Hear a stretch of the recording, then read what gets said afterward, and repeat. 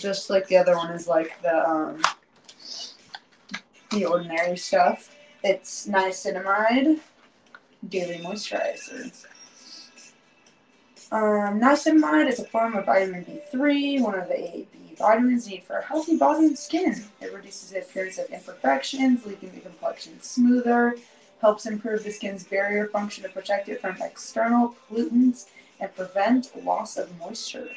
Targets rough skin, dryness, and blemishes, suitable for all types. You put it on cleansed, completely dry skin, morning or evening. And then, I don't think that, I wouldn't use this as a replacement for moisturizer. I mean, I don't know if some people do, but I put this on. I used to use this too, which is funny. I put that on and then a moisturizer. But I also like feeling extra moisturized too. What can I say? So I have the caffeine one and the niacinamide one. And they had other ones too. What's that? Hyaluronic? Is that how you say it? Hyaluronic? That was pretty popular. I remember.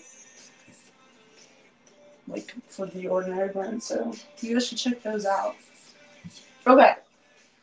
This is really exciting. This isn't particularly skincare, but we're going to present it anyways. So it's a teeth white.